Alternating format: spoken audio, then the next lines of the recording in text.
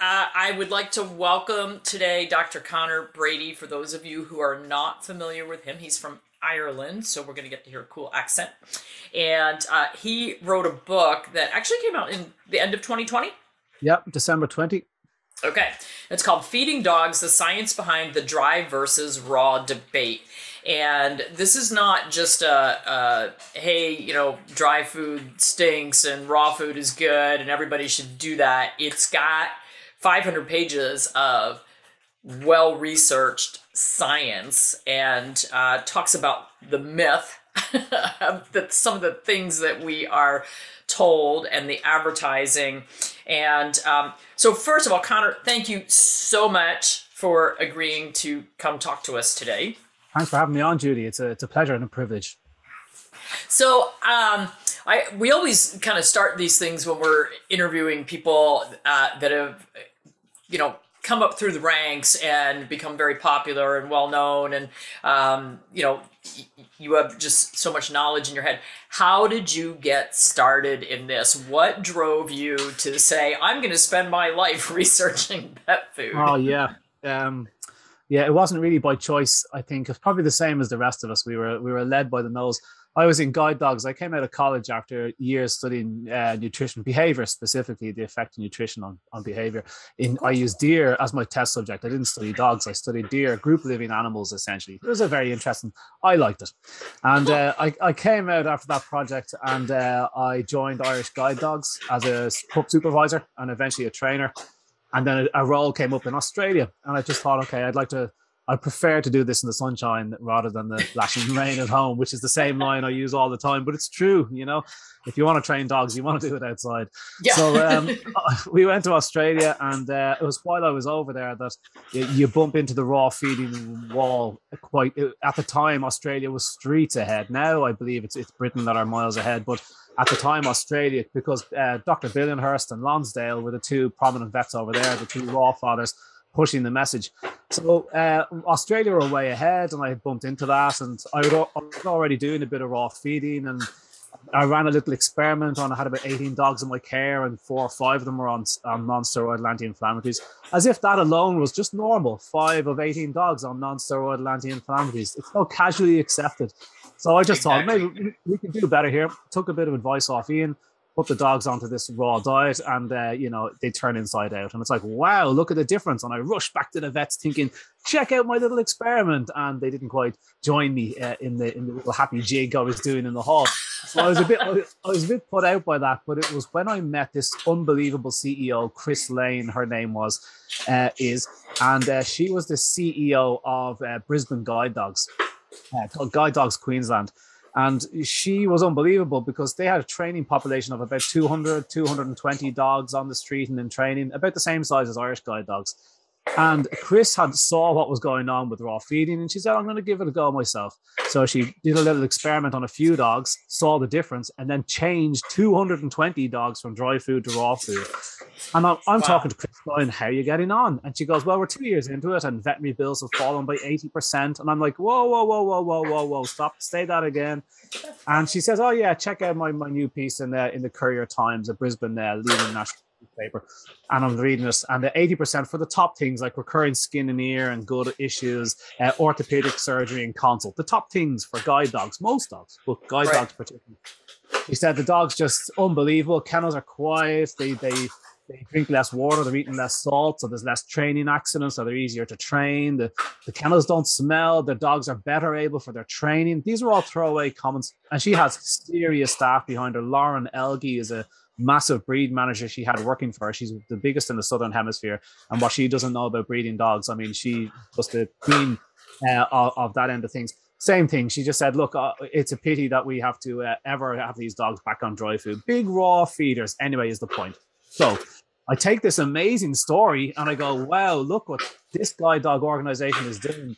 Not only have they kind of saved a lot on vet bills, but actually they branded their own raw dog food. And so they were feeding their dogs for free. And she just an unbelievable business mind. So I thought she can help so many people. She's just turned her charity into this unbelievable machine. And I ran back to my superiors and said, look what we can do. We can, not only can we slash our vet bills, the biggest cost any training organization has, but we can actually just like have this food in, and I'm just dreaming these ideas, and they just said, well, yeah, no, not really. And I just couldn't believe that answer. And I just said, what is the problem? I gave them a 3 hour kind of a science like a seminar, for want of a better word. That was the start of my raw feeding seminar. That's what put me on the circuit. And they all said that was very interesting. And then that was it. They'd no interest. Right. That was very interesting. Just, we're not going to do that. No. And so I was just like, okay, well, it's me or the dry food. And they said, well, the dry food. And I'm like, oh, no. Oh, sorry.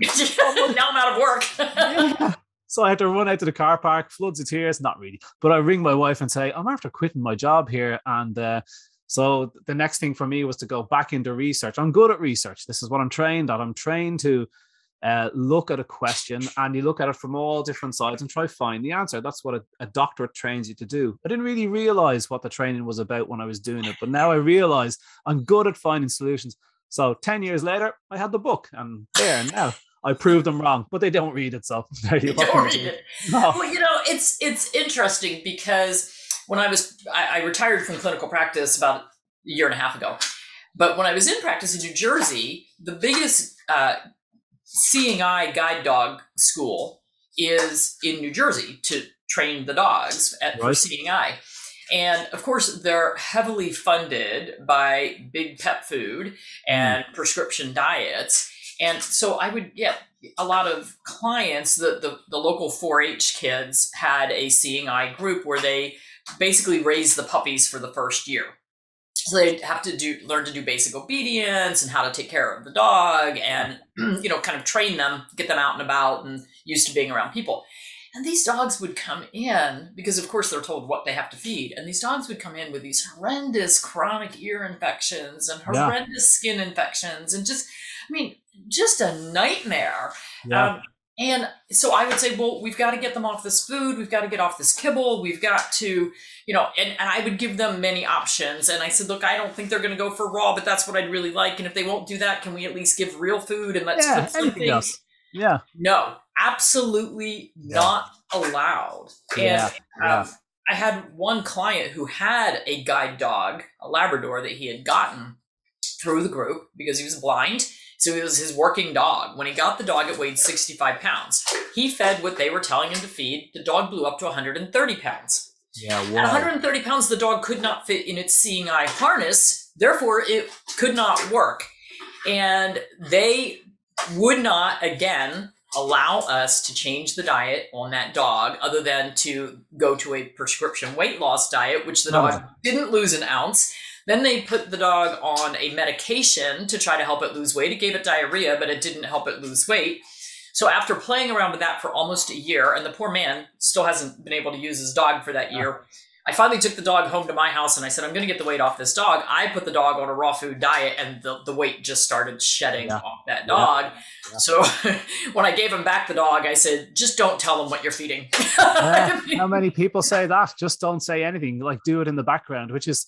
We're seeing that in every respect. That's how people are dealing with their vets today. They're not telling them the truth of what's going on, which is even more dangerous. You want your vet should be, it's totally like a give and take relationship. You want them on side, but they're saying, well, I just won't tell them about the feeding. I was like, well, that's quite a large thing you're not telling your doctor about, you know, it's, so that's it. And isn't it pity you alluded to something there. Chris Lane was running this incredible program, turned the organization inside out.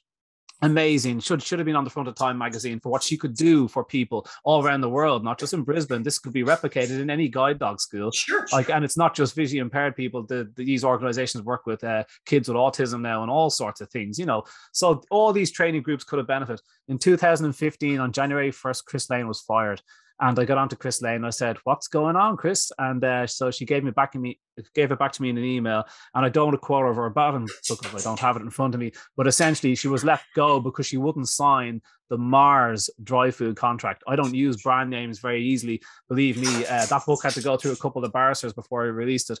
But that's what happened. All the other organizations are sponsored by Mars. And in Chris's words, she believes that it was because she wouldn't sign the Mars contract. They fired Chris, and the very next day they brought back in Mars dry food.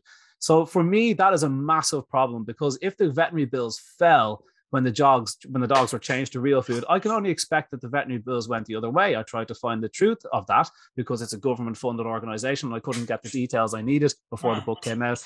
So I just found that very, very sad. And I just thought, my God, the power that somebody wields over us. It's like you can get rid of the most impressive person that's ever run a training school that could change the lives of thousands of people.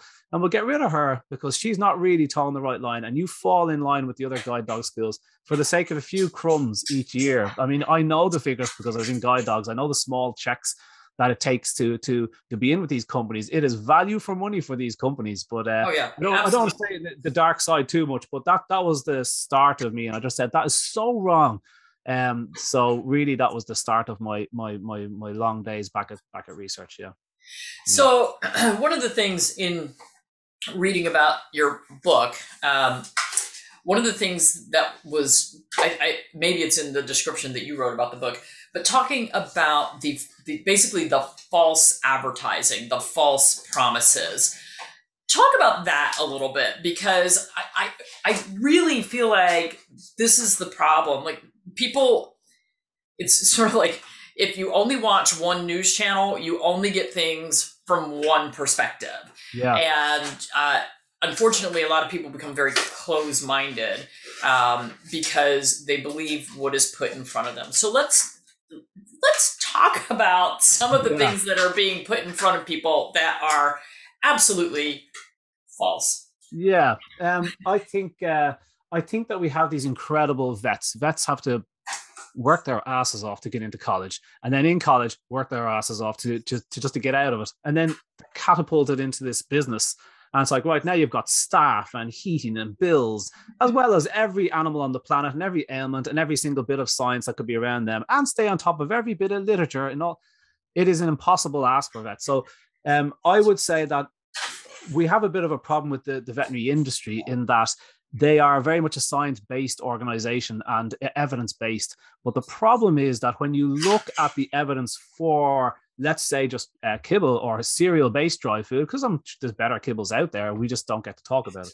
But cereal-based pet food, in my opinion, kind of the lowest of the low, the wheat or corn-based muck that's been fed for the last 70 years, since the end of the Second World War, and they haven't changed it, not a bit. So I would say that our problem is there, and what people say is kind of like, and I don't want to get too political about things that just happened, but you've got to trust the science these days. Don't look at it, don't ask to see it, but there's a lot of trust in science. And I think that vets believe that they are backed by a lot of science. There's huge books there, the Small Animal Clinical Nutrition, it's 1,500-page monster of a book. And some of them will hold it up to you and say, have you read this? And I'll go, well, I have, but have you read the section on protein or carbohydrates? It's so flimsy. And in fact, the science that they do have, they're called unfalsifiable comparisons. So while they believe that lots of these studies here in support, it's like, have you read those studies? Because if you take you touched on one of the products there, like a magic weight loss pet food, where they, instead of actually dropping the carbohydrate content of the food, which we all know will be the thing to do, of course, we've got all the studies we need to show higher protein diet, better weight loss results in dogs, better retention of lean muscle mass, so the weight loss lasts longer, all that. We know all this from human studies. We have dog studies. We don't need any more studies. But they have a single study of a magic dry food that if you put in 10% indigestible plant filler into this food and you lock the dogs in cages, then these dogs that are eating indigestible fiber will lose ever so much, a tiny bit of extra weight compared to the dogs eating regular standard kibble. So this is hailed a success. So the thing is, they have scientifically proven that this product works to reduce weight loss. It's just not real. It's just not of any value, because this isn't how animals live. A Labrador is going to climb the walls looking for food if you try and diet them like a runway model 3 days before a show eating paper tissue, So we know that's a desperate way, but there's even more insidious, like there's a dermal care product, and the study is woeful. There's 2 groups of 20 dogs, one eating standard cereal-based muck, and then the other cereal-based muck, but with a cod liver oil tablet in it, essentially. And they found that after maybe 3 weeks, group B that were getting a little bit of extra omega-3s in their diet had less pruritus or whatever they were measuring. And this is now wrapped up as clinically proven to be good for dog skin. They just took something from nutrition. We know fish oil reduces steroid need in dogs. We know it reduces itch. We know it does all these things. But it's like kind of like bringing out M&Ms, or well, I shouldn't be saying any product names, but like a candy with fish oil in it. Now your kids can eat it and they'll be slightly less itchy. Well, it's like, is that a reason to eat that candy? Well, not really, but just, it's complicated. And Yeah, I just there's a new I think it's called I think it's a new heart diet that somebody uh, asked me about. And it's the same thing. They put a little bit of omega-3 in there. And I'm like, yeah, and a yeah, little extra taurine and carnitine. I'm like, yeah. or we could feed meat. Yeah, yeah, exactly. So like we have this desperate situation where unfortunately our hard overworked vets have jumped to this situation in the belief that they're surrounded by science. And then once they're there, because they took that leap in dogma, not by reading any actual science that I've read, there is no head-to-head studies. Not a single head-to-head study favors the use of cereal-based pet food over real food. They've never read that study. So unfortunately, the position now is when they're in this strange position, they say, you now have to prove using science that we're wrong. And I was like, hang on there a second. You're the guys with the product. It's up to you to prove your product is safe and nutritious and good for a long life. So you have to prove it to me. But I'm now in a field where I have to prove the original way of doing things, the normal way of doing things, normal, real food that we know is important for every animal in the zoo, farm, every kid in your house. But I have to prove to you via studies. And so the studies are now slowly coming in. And every single time a head-to-head study is done, raw, when it's done correctly, comes out on top. There isn't an example of the other way around. These studies aren't big because it costs a lot of money. And the only people with real money are the multinationals that don't want the answer. So our studies are small. And like, Helsinki University, Dr. Oh, Professor that was great. Important, Really yeah. great. So she's just coming up with the goods, but they're like, oh, if we just had 20,000 euro, we could do another study. And I'm like, 20,000 euro, that's all you need. I thought it was millions. They can churn these things out.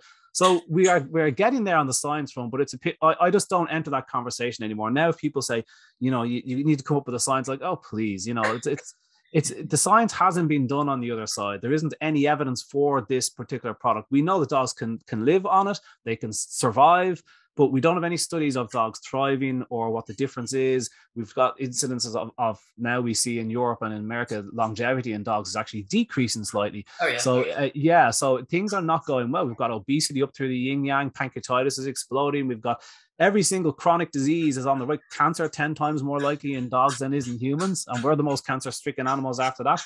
So we have big problems. And I think we can start by making some very simple changes. I mean, some of the easiest changes is in nutrition. So why wouldn't you start there? What's the problem, So you just mentioned pancreatitis, and I get this all the time, and I see it on social media all the time, and it makes me crazy.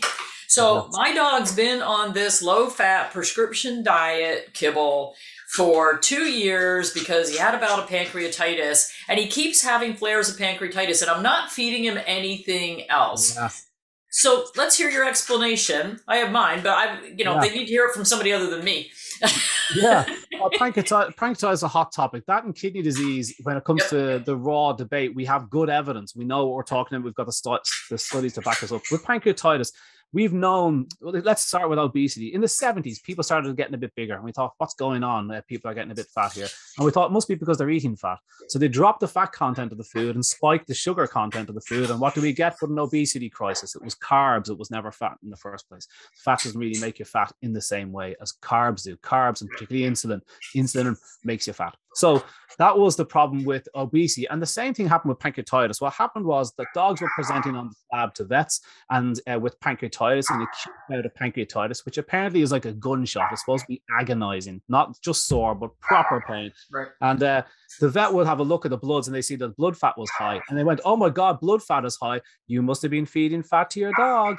And you'll go, oh, well, you had a bit of sausage before he keeled over.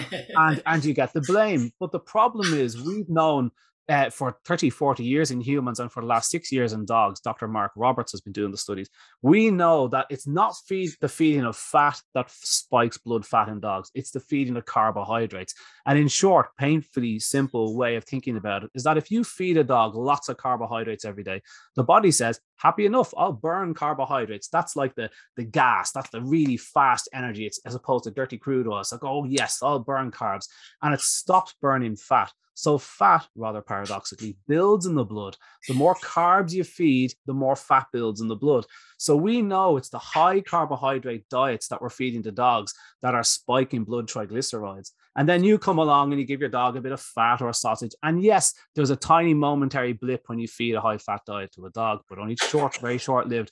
And that can end up with your dog having this bout. But the question should have been, why could your dog not handle a sausage or a bit of fat? These are protein and fat eating machines. This is all they eat. They don't like, they are well able for fat, and sled dogs and the likes eat very high fat diets when they're working. So we know that the problem is high carbohydrate diets. We know that there is no real pancreatitis solution. If you're in the middle of a bout of pancreatitis, okay, you wouldn't feed high fat diets. You feed a very, very lean diet, whatever gets you through. But chronic pancreatitis, there isn't a diet that we can recommend bar cutting carbohydrates completely out of the diet. And my biggest problem is that we've known this for 6 years. We know carbohydrates are the problem. We know we must remove them from the diet, particularly in chronic pancreatitis dogs. 2/3 of cats and dogs by mid-age have some form of pancreatitis. Like, it's normal. Mother Nature just made a crappy pancreas in this animal. And yet vets haven't leapt to this. Like, that study by Pangos Saitis, I think his name is, in 2016, that should be held up and passed around the veterinary industries like when a pilot makes a mistake and all the pilots in the world know within 24 hours. Why isn't that the case? How are we still doing it so wrong? So that's my explanation. It gets me very animated, Judy, because that's a big one that we know the solution to. It's not up for debate. Well, yeah, what was your thought? What was your thoughts? Well, and interestingly, the prescription diet that they're given is high carbohydrate. I mean, so it's like, here, I'm going to give you something that's going to keep your animal sick. It's going to keep you bringing your animal into my hospital, and it's going to keep you frustrated. And it's going to keep your animal in, a bad state of affairs. So eventually the pancreas just poops out anyway. And now we've got a diabetic animal we have to deal with. It's just, it's mind boggling. It's sort of like if I took my kids to the doctor's office and they said, here, I want you to feed them these, I just want them to eat potato chips and candy and, junk food all day long. Oh, your kid's immune system is going to stink. Your kid's health is going to stink. Your kid's going to be obese. Your kid's going to have all these issues. Great. I stay in business and I keep making money and I keep the pharmaceutical business happy. And, we wouldn't accept that in human medicine. Although, I have to fault human doctors as medical doctors as well, because I mean, my father struggled with obesity his entire life, and he ate a lot. Well, he ate out a lot because he traveled a lot and he had all these business dinners. So he loved desserts, loved candies. If he wanted a snack, a bag of cookies, no problem. And he was a heavy smoker at one time, and not once did his doctors ever say, hey, you should lose weight, change your diet, stop smoking. It was just, here's another pill. So, I mean, it's rampant in kind of everything. We're unfortunately supporting the pharmaceutical industries. And interestingly, when I left clinical practice, I thought, oh my gosh, I've got all these animals. I've got a bunch of cats. I've got a bunch of dogs. I have to go find a veterinarian because I don't have a license in the state that I live in now. So I'm like, oh my gosh, I have to go find a veterinarian. Well, I've been here a year and a half, and I did find a veterinarian because I wanted to get blood work done on my dogs, and I actually took her the blood samples. I took the dogs, I took the samples, I spun them down in my centrifuge. I'm like, here, I'm making this really easy. Here's all the samples, send them out for me. But the interesting thing is my dogs are raw fed. My cats are raw fed. I don't have a bunch of sick animals. So, I mean, I have dogs with heart disease, which is genetic. So I might need help with that at some point. But when you have really healthy animals, yes, we still should get a physical exam. We still should get lab work done. But we're not running in there every month with anal gland problems, infected ears, itchy skin, draining tracts from their paws. It's such a huge difference. So how do you couch the argument with the naysayers who are like, oh my gosh, your family is going to die from salmonella and E. coli because you're feeding your dogs raw meat? Like, look, that's, it wouldn't it be nice that we could sit down and have like, and I mean when I'm talking to a naysayer, it'd be lovely if we could sit down and have a nutritional debate and say, okay, let's talk about the nutritional qualities of your food. But you don't get to talk about that. We don't get to talk about the advantages of fresh fats over stale fat, or maybe taking out the chemicals or chemical preservatives. I mean, it stops life growing in the food. What effect is having the good for? We know it's not good. Good quality protein, all these things, quite obvious nutritional concepts that I'd love to debate about, but they don't want to debate about that. They want to talk about the scary things. It's like, well, what if you get it wrong and the dog's butt falls off? And it's like, oh, please, so we know that we can feed. Like I walked out of hospital with 2 kids. Nobody told me exactly what I had to feed that baby. I look back over her last week's food and go, has she eaten anything green this week? And it's like, no. So this is the war I'm having with her at the moment with Holly, 4-year-old, won't eat green things. So, okay. But yeah, she's doing fine. So we can handle the dogs the same way. It's just a slightly meatier food pyramid. So that's the kind of the balance kind of thing is another topic. But getting on to the next fear thing at the moment, I believe a huge campaign is on like Salmonella, E. coli, food poisoning. And I'd say, look, we have a major problem with food poisoning, particularly in the US. 1 out of 7 Americans are going to get poisoned every year by their food. So we've got huge Salmonella poisons. But like you've got a meat sector that they permit Salmonella in the actual meat, whereas in the dog food, the raw dog food, you're not allowed to have any Salmonella. How do you make raw dog food in the US if the ingredients have Salmonella on them? How do you make that 0? So you've got a big problem over there. We've our own issues over here, believe me, but not with the Salmonella one as much, although we do have the problem. So the question is, people will say, well, you might poison humans. Okay, we might. First of all, raw dog food is made on human grade meat. Okay, so it's not made on some spurious, we found a cow at the side of the road and we're going to spew it up. We are just not allowed to do that. It has to be human grade meat. So it has to be the same meat you're eating yourself goes into raw dog food. They don't add any weird things to it. So we know that the figures that are not backing it up. We have a massive safety study out of Helsinki, 16,000 responses. And this is over a lifetime. So if somebody says, I didn't see any food poisoning from my dog, this is over their entire history of feeding raw. So it ended up being millions of pet food meals. They found, I think, 1 or 2 cases, which over millions of meals. And then we'll find more than that handling kibble. Bloody right. Or leafy greens or your fruit and veg. 1 in 7 Americans are getting food poisoned. Don't forget, it's just not by pet food. So we don't talk about that. That doesn't suit the narrative. And then Nikki Desicrantis over in New Jersey, she's just finished a study, 5,700 people. And same thing, incredibly safe. They found 1 or 2 possible links, not one single lab confirmed link. So we know it seems to be incredibly safe. It's not to be complacent. It's just that raw feeders are switched on. They understand this is raw meat. We handle it carefully. It lives in a box in the bottom shelf of the fridge, all the rest. We know that.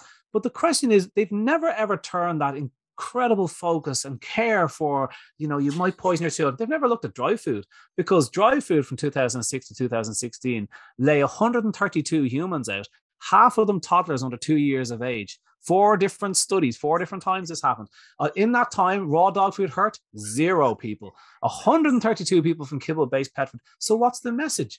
And also the FDA found, when they looked at the amount of salmonella in raw and dry food, they found that dry food is 70 times more likely to be pulled for salmonella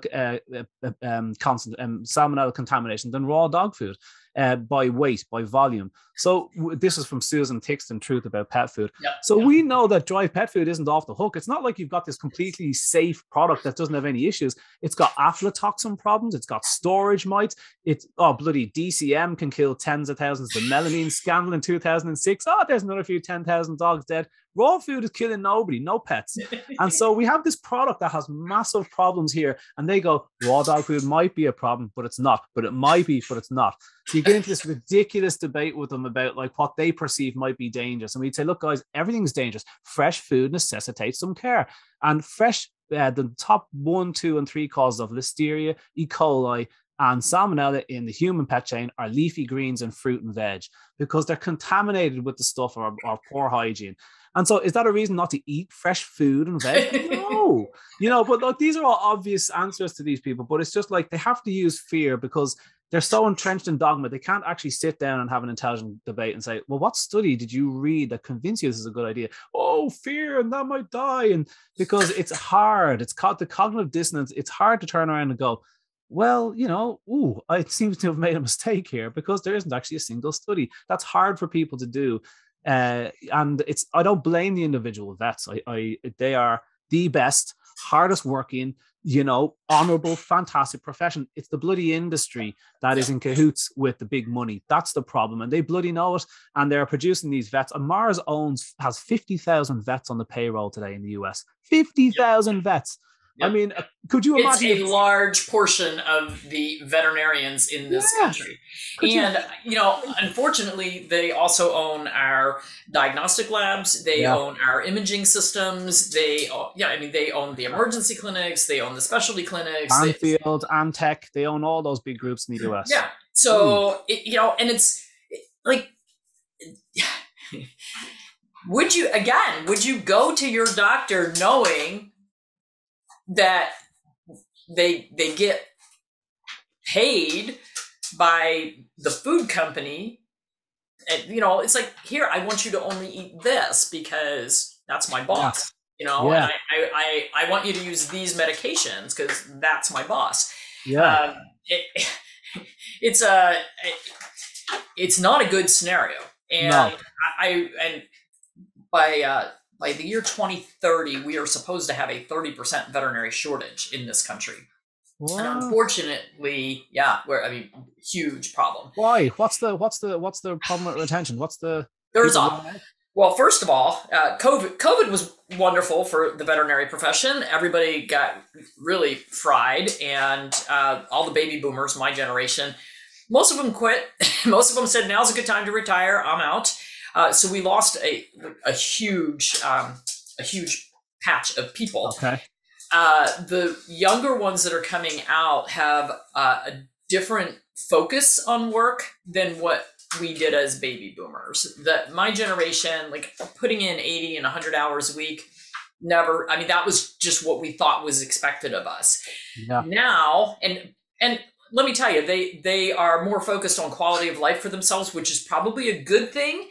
Because the suicide rate is so high in the veterinary profession. Shocking. So it's a good thing because my kids grew up in my clinic. All my friends' kids grew up in their clinic. And, your infants just had the third cage from the right. It's just that's just what we did. And then my kids learned how to work in the clinic because that's where I was. That's where they were. Yeah. So we've got this new generation over the past maybe 10 years that they don't want to work all those hours. They want to work 30 to 35 hours a week. If you really push them, you might get 40. So it takes two of them to do the hours that one of us would do.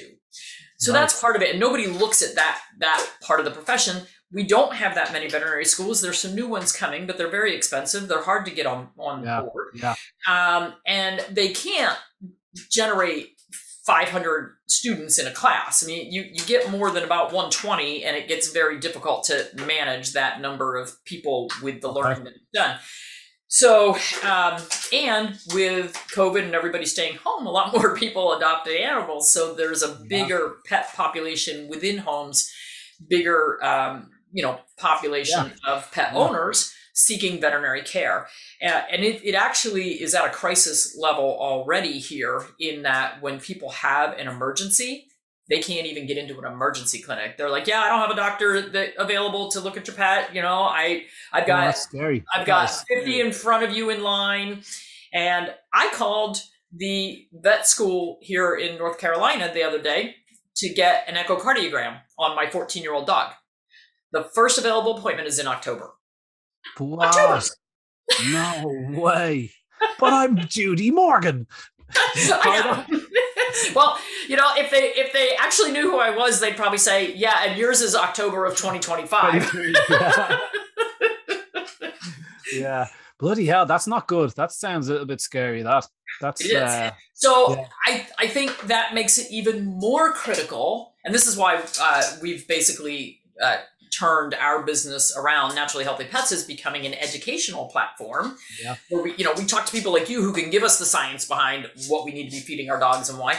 And this goes for cats too. So sorry, kitty cat people, we're always saying dogs, but it's for both. But I think it's even more critical that people learn how to feed their pets correctly, to stop putting chemicals in their body, whether that's flea, tick, heartworm, vaccine, preservatives, whatever. We need to keep them healthier so that we're not standing here at 3 o'clock in the morning with a dog with blood coming out both ends of its body and nobody available to see it. Yeah, that's a good point, isn't it? Like, you know, we talk. There's a great group of vets in the UK called Wiley Vets, and Brendan and Morkel were the not Brendan. His name Richard and Morkel, sounds like a TV show. Were the head directors of that business. But what they did was they said, look, guys, they, instead of you spending money on pet insurance, which I think only less than 1% of American pet parents have pet insurance at the moment, that's getting too expensive as well, which is scary when you consider how hard it is to get in. Anyway, big problems there. So what these guys in the UK said was, instead of spending your money on pet insurance, you can give us the pet insurance. They're quite a large veterinary group. They had about 20 vets working for them, all raw promoting. You can't promote dry food in their clinic. So huge, big group. Yeah.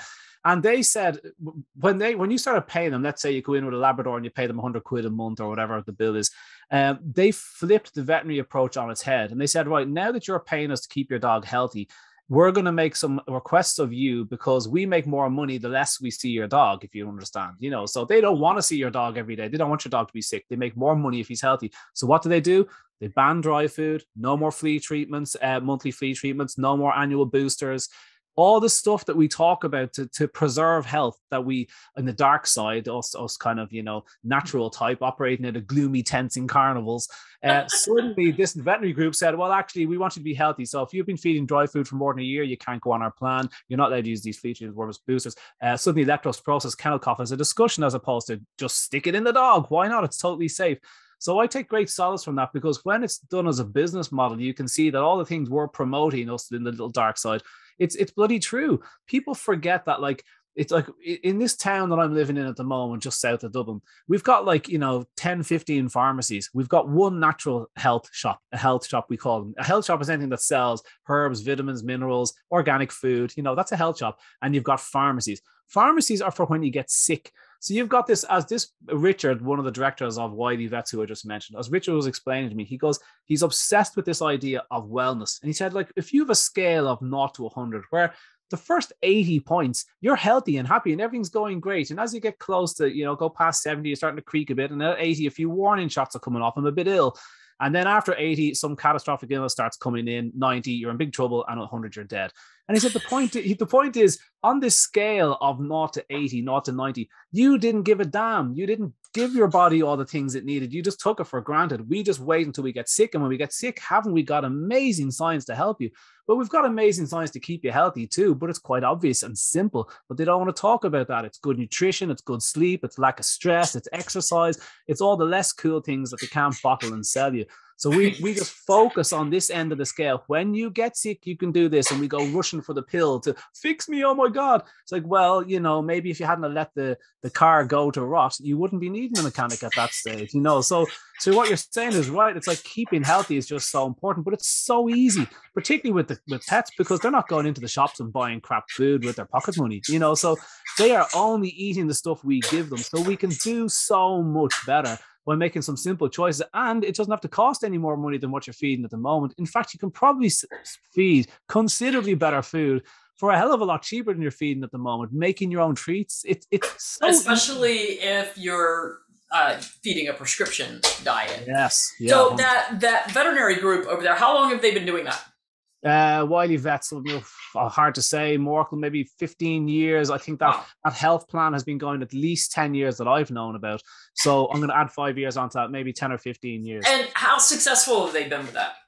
No idea about the business. I heard that it's very difficult to, it's not exactly, if it was going to be the most profitable thing, every single veterinary group will be doing it. But they're the only veterinary group that are all pro raw. So you'd have to change your ethos. Very difficult to turn around to all the vets in your clinic and say, right, from now on, all that dry food, don't recommend it. You don't have a job in here if you're very difficult to shift your business that quickly. They started off on that foot. And so perhaps maybe that's why they're one of the few people doing it. But on the profit side of things, I don't know. I'm not privy to that. It's really it, because I'm sitting here going, wow, okay, I could get a license. I can open up that kind of clinic here in North Carolina and I'll never have to see anybody. It'll be awesome. There you go. Perfect business model, you know? But it is really interesting isn't it? business model. I mean, Yeah. okay, so you're gonna have to give me some contact information because I'm going to talk to Definitely these will. people. They would love to talk to you. And in fact, the guy, Richard, who's still there, Morkel has since left there about a year ago. He's on sabbatical back to South Africa, where he's from. But he's an unbelievable vet as well. Just to talk to him, it's one of these vets where you go, my God, intimidating. Just anyway, but they were saying that this is the way medicine used to be. That you used to pay the medicine man to keep you healthy, and if you got sick, it'd be like, oh, buddy, this isn't really working, so I'm not going to pay you anymore. It's like going back to the same mechanic when you're sick. People will go back to the same vet for that shot of Cytopoint every month for your dog who's got a bit of itch, and it's like, so you're telling me you've been going to the same vet for 2 years and your dog is still itchy and you're still taking the meds? It's like, well, we've tried everything. I said, your vet has tried everything. Try the next vet down the road. Give somebody else a shot, But we're so just like, oh, we'll stick with this doctor and then I'll go to my grave with him. Why? Yeah, it would be really interesting if we could find a dermatology group who actually would recommend the appropriate diet. But you know what? They wouldn't make any money because they wouldn't be able to sell Apoquel and Cytopoint and prescription diets and allergy testing. I mean, it would all disappear.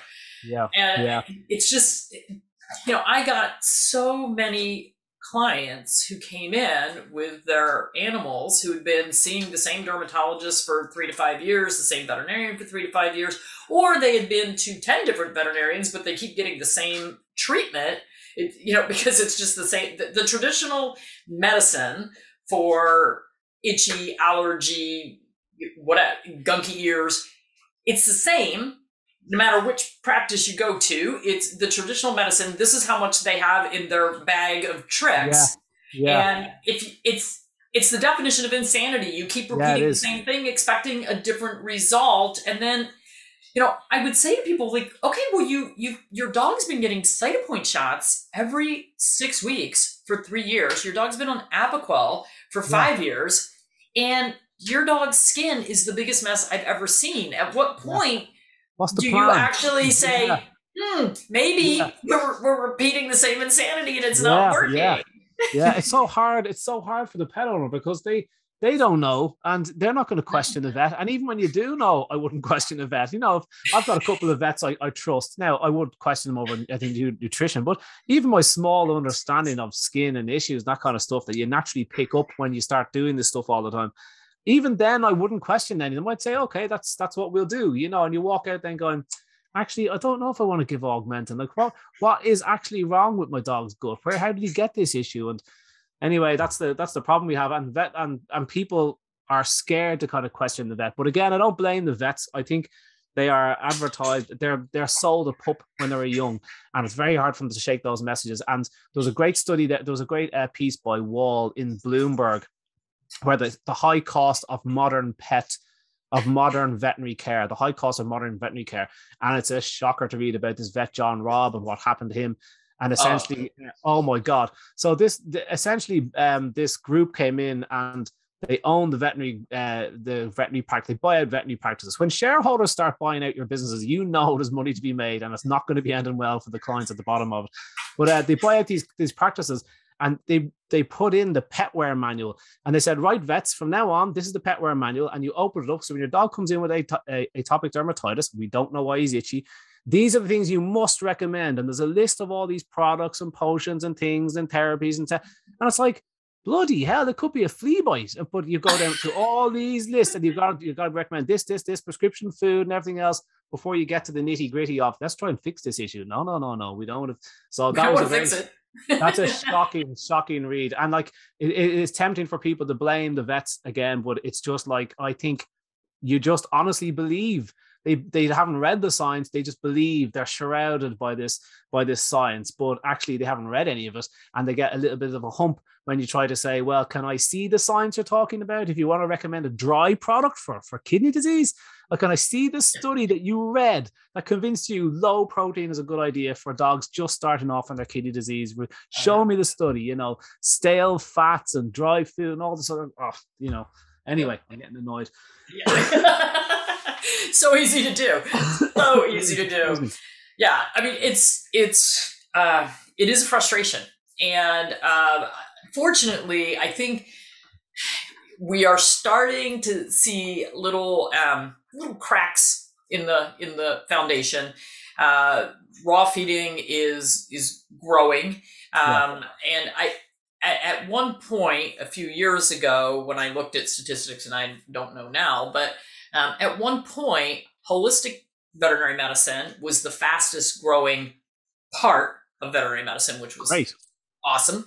Yeah. And the raw feeding category was growing more rapidly than any of the other categories. Good. Of course, we have a long way to go, Yeah. but I think that these big pharma and big pet food, they see those kinds of statistics and they go, well, we have to ramp up our game. We Yes. have to, do this great advertising and just say, no, we did studies. We proved that this dry kibble heart diet is going to make dogs live longer and shrink the size of their heart. And it's like, yeah, it is. I know you. I think it's this last sting of a dying bee. No industry goes quietly. So it's like kind of like when we had the breast versus bottle debate, which ironically was the only time that the multinationals tried to make a complete food for humans, and they failed. They couldn't do it. They couldn't replicate what Mother Nature has been doing for millions of years. You can't do it. It's impossible. They tried, and it's pretty good. If you need formula, fair enough. But Nestle fought tooth and nail to hang on to that product, and look what it did them. They became the most boycotted company in the world, and they're still at it in some of the poorer regions. That's all documented in the book as well. So I'm not having to go at Nestle. I'm just saying that these industries don't let go of the message too easy. Initially, it's like, this is better than Mother Nature. We've done it. And then it turns out, after a huge amount of effort from people and NGOs and scientists and years and millions of money, we eventually proved that actually, no, it's not quite as good as the breast. So they say, oh, okay, fair enough, we'll back away. And they say, if you decide to follow on from breast milk, then this product is here. I believe dry food will go that way as well, but there's going to be a big battle before that. I think in the UK, it's at least 20% of pet owners are feeding real food to their pets, raw food to their pets now. So people kind of like, I don't really deal too much with the veterinary sector anymore. I used to beat my head off the veterinary wall, and you're in the forums and I'm losing my sleep over these things. But now I can see that actually focusing on the people, and the people just want to listen. Half the clients that come to Raw, they've got recurring skin and gut conditions. They want a solution. So they're easy. It's just like, pop them onto that, talk to you in a month. Oh my God, you're amazing. It's like, not really. That's all I know. And the other half just happen to be reading something and it makes sense to them. But when you change the people, the veterinary industry is a big problem now, because they're already stressed, as you said. And now their clients are coming in going, no, what you're saying about dry food is wrong. Or they're simply walking away from the practice. Right. So I think Jim Morrison said that they've got the guns, but we've got the numbers. You can't beat the industry. They've got a lot of money. They've got all the bells and whistles and stuff. We'll never produce enough science in the way they can do it. It'll never be enough. But what we do have is we've got the cash, we've got the numbers, we've got the pets. And when people start speaking with their feet and saying, you know what, I'm not actually supporting that message you're saying, try and get them on side with a nice, pleasant conversation. Don't try and, get your message through. It won't work. But if they're not on side, well, then you're paying the wrong person. I would say you need to go find a vet, get on Google. You'll find a natural vet pretty quickly, and then you support the vet that you do believe in, and so if their message is the one that you're funding, there's the message that wins. So I think actually it will be a shift driven by the people. All revolutions are driven by the people. It's no other way, because the top down don't want anything to change. Yeah. So we have to change it, and the way you do that is you vote with your feet. Stop giving your money to the same vet with the same issue. And don't give them any grief about it, but you can show them the way and say, I would like to stay with you, but these are my conditions. Stop slagging me off for feeding real food to my pet. Stop making me, So I think it is changing, and that's what the change will be, but that won't stop the industry throwing out some horrible little shots along the way, because they don't want to let this industry go. Multi-billions they're making from this. Oh, yeah. Absolutely. Yeah. People say to me all the time, why don't you teach other veterinarians? Why don't I actually tried to get into a few veterinary schools and say, hey, can I at least talk to your holistic medicine club? Like, can I come in? This is what I do. This is who I am. I've written these books, blah, blah, blah. Nope. They don't even want them exposed. It's tragic. And I'm like, if I can't get in from on the ground level to teach veterinary. Now, I do have a lot of veterinarians who follow my social media, which is, I think is kind of funny, and I think it's great, and I love when they do. But you're right. That's why we work so hard to educate the pet parent, because the pet parent, I think that sometimes the pet parent loses sight of the fact that they're driving the car. Yeah. You know, that they really are the ones in charge, and we get people who are like, well, my veterinarian says that what I'm doing is wrong, and so I second guessed what I was thinking, and you know what? Stick to your guns. Stick to your guns. Yeah. It's hard. Like the vets do have all the training, but you know, the reports of how much nutritional training they're getting at the moment is pretty dire. I mean, some of the schools aren't teaching any. Some are, I think the average is 13 hours in Europe. Now that's unit hours they can be doing study in the background. I understand that.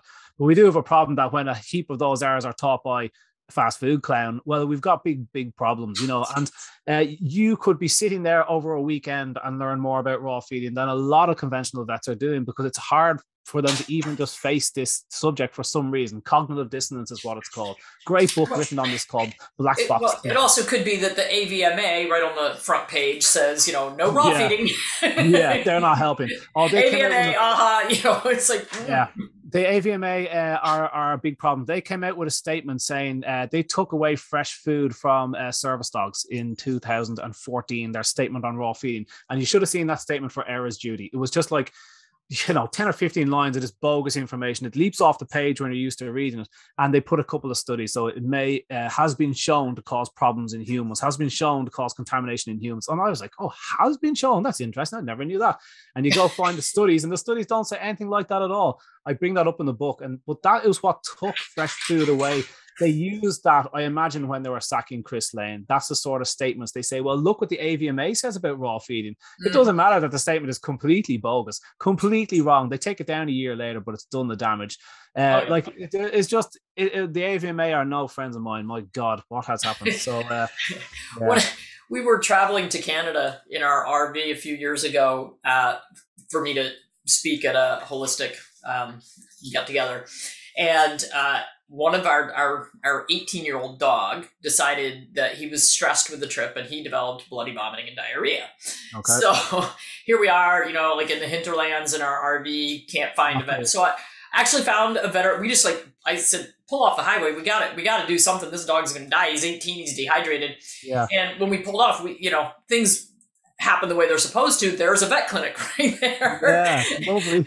So we pulled in their parking lot. I go running inside, and I'm like, look, I need some fluids. I need some anti-nausea meds. I need to fix this dog right now.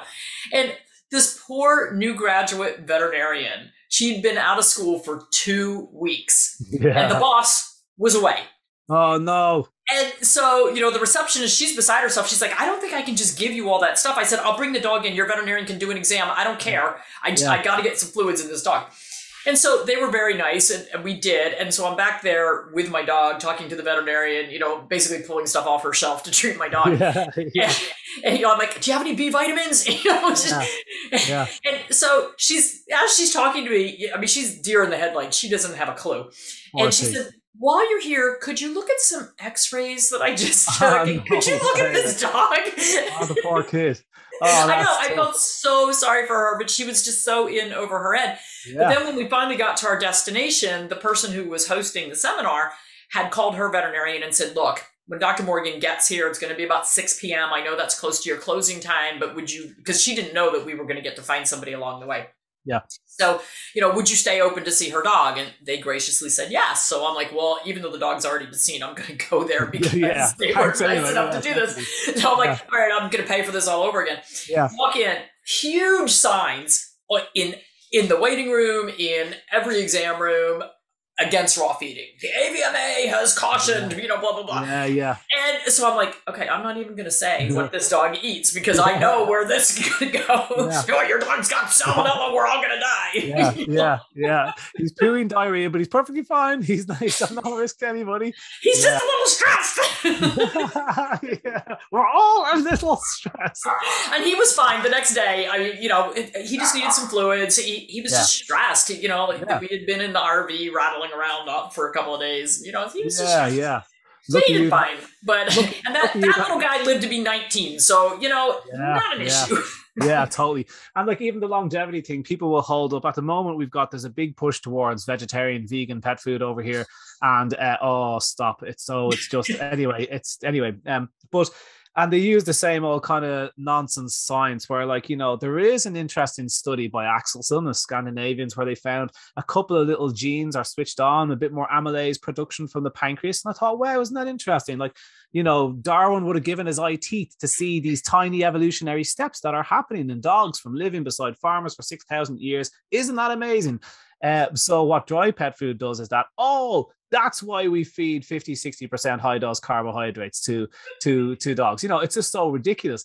But this push for vegetarian vegan food at the moment is really idiotic, and it really, really bothers me. And the statements that are coming out at the moment about it are just they need to be put to shame. So I'm nearly at the point of kind of collecting people's names and saying, like, you actually. So we've got a vet here in Ireland who I know he's not listening. And he's a big, he's got his own dry food company, and he really does not like raw feeding, doesn't like fresh food at all. And the latest statement from him in the leading British newspaper, it was this article saying that cats are stone cold killers, but you can feed dogs vegan diets. That was the title of the article. So it's like he's gone. So he's saying, okay, cats need to eat meat, but dogs, you can feed dogs vegan diets. Now, there's no studies of any value, of any merit whatsoever to support that statement. But the vet industry would get behind that first before they'd get behind fresh feeding to pets. I mean, can you imagine that? That's proper idiocy. That's like, there is nothing to suggest that dogs should be fed vegan diets. Nothing. And you'll get behind that, and you won't get behind fresh food. I mean, what is wrong? See, that was one of my rules in my clinic. If you wanted to make your cat or dog a vegan, I'm not your vet.